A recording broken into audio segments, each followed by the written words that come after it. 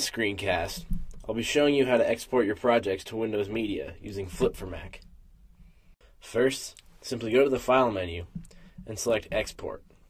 Next, go to the Export Preset drop-down menu and select Windows Media. In order to export Windows Media, you have to purchase at least the Studio version of Flip for Mac for $49.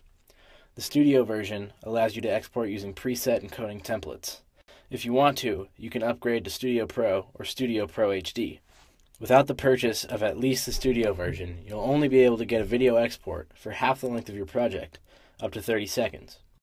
If you have Player Pro installed on your computer, you'll be asked to upgrade.